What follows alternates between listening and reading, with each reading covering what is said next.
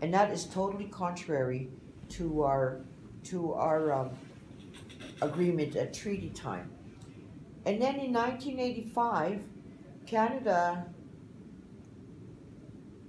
through Bill C-31, separated membership and status.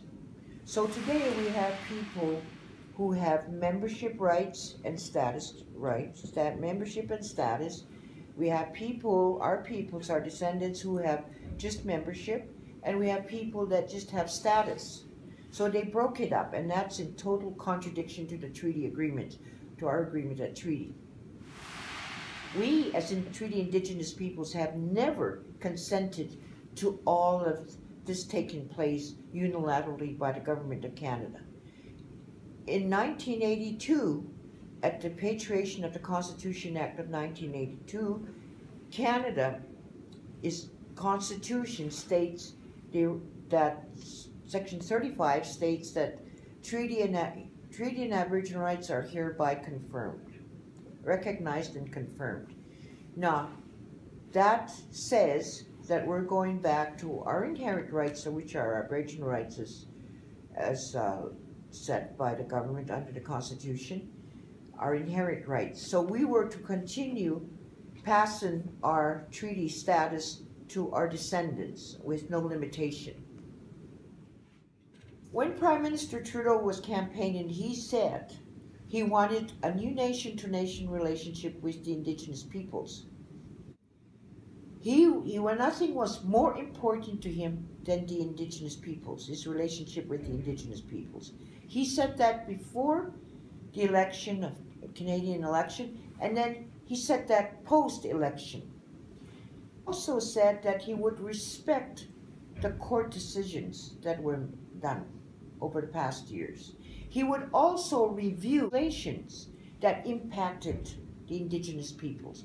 And all of those legislations, like the Matrimonial Law Property, the Transparency Act, all of those laws, the National Securities Act, all those laws, the Safe Drinking Water, all interfere in our jurisdiction, in our authority as sovereign nations, They interfere in our lives. So it was great for us to hear that, because over all these decades of years, since treaty making, no government has ever made that promise to us and seem to be so strong. To date, nothing has happened. In fact, many of the Indigenous peoples ran for office in the election system, hoping to assist their peoples to correct the relationship that we have with Canada, but nothing has happened. So, and Canada has not reviewed their legislation. We take every opportunity we can is to notify or teach or inform Canada that we are sovereign peoples and we have complete jurisdiction over our citizenship and our territories and our lands. But Canada has never really listened to us. So we thought Justin Trudeau was going to open that door and be true to his words to sit down with us. The Treaty Indigenous peoples have never had the opportunity to sit down with the Government of Canada or even with the Governor General, who is the representative of the Crown, to sit and listen to us to address this new relationship that Justin Trudeau is talking about. But we've always done whatever we can to inform Canada the true history of our territories, of this land, and the true history or the true information about who we are as peoples. The United Nations recognizes us as peoples. They passed a declaration. Minister Bennett at the UN conference in New York stated that Canada has endorsed the United Nations Declaration on the Rights of Indigenous Peoples without qualification. That was encouraging.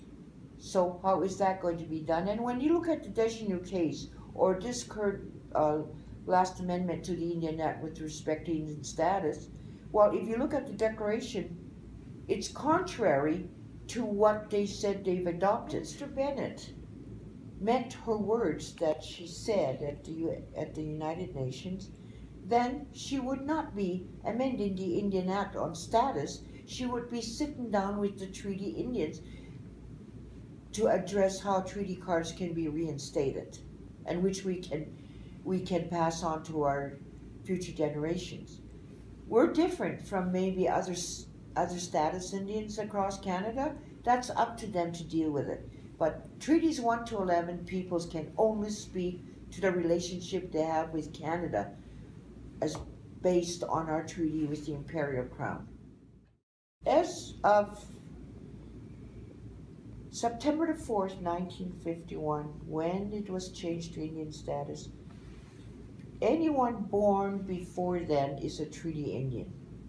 After September 4th, 1951, there are no more treaty Indians. So when our last Indigenous person who is treaty born before then dies, there'll be no more treaty Indians. This is critical to our treaties and to our territories of who we are. After treaty making, our peoples used to line up. I remember the story where my mom said that the headman or the chief would have all these people stand behind him and say, "These are my people." And that's when this treaty money was given out and they were added to the list.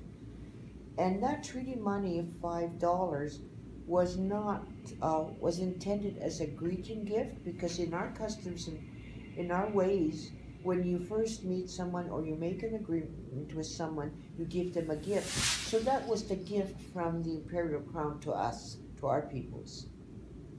So, and then those people were added on the list without qualification.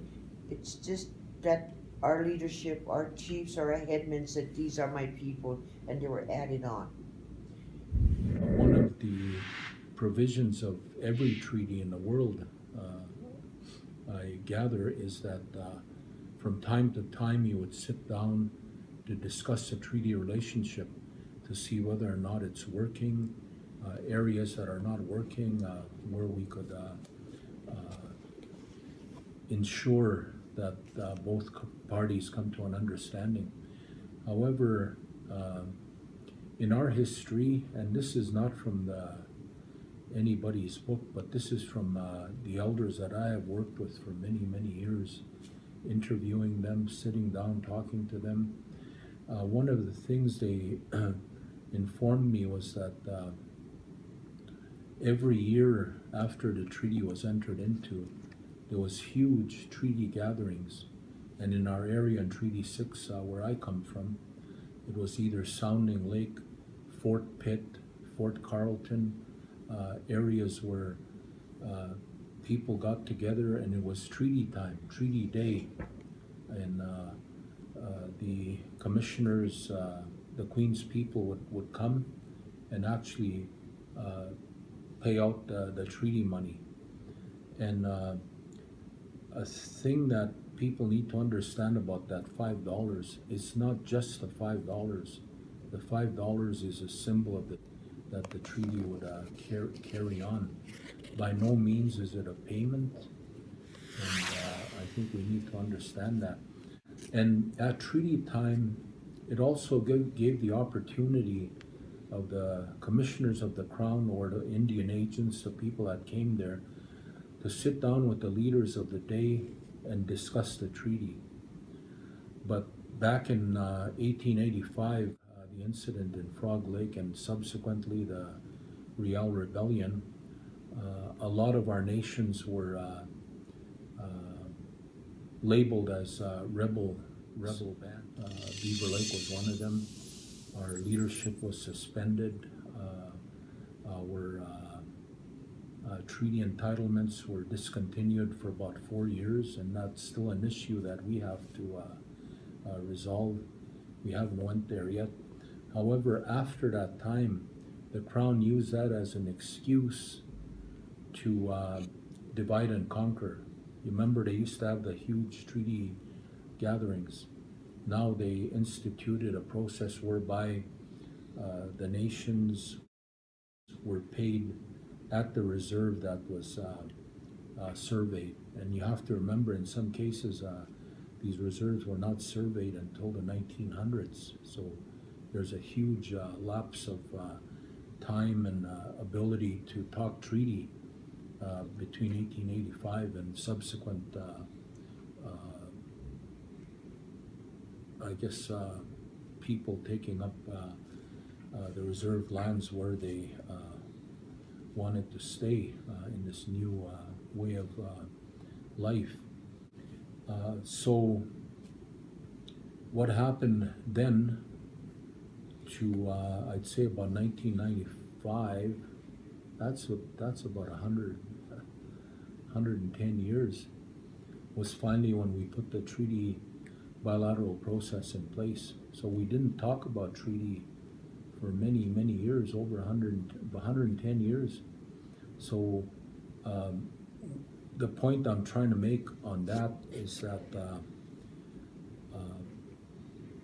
the nations of Treaty 6 were matriarchal societies, and in the course of the relationship with the people of the Crown, they supplanted or superimposed their patriarchal society on us, and that's a lot of the reasons why, when they developed the Indian Act, that is the way that they looked at our societies.